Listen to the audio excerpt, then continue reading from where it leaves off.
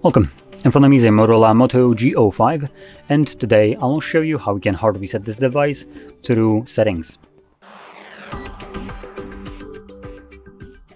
So to get started, you will want to open up your settings, so right over here, and then scroll all the way down to System, select Reset Options, and then erase all data, Factory Reset. This, in a moment, will show us data that will be removed by this process, which includes things like music, photos, and all user data. So if you have anything like that you would like to preserve, make a copy of it to something, for instance, like your computer, before you go any further. Otherwise, this will be deleted data, and it cannot be undone. Now, I don't have anything here, so I'm just going to jump straight to erase all data, confirm it for the second time, and this will now begin factory resetting my device. This process will take about 2-3 minutes to finish up, and once it's finished, I'll be presented with Android setup screen. So I'll be back once that is visible for me.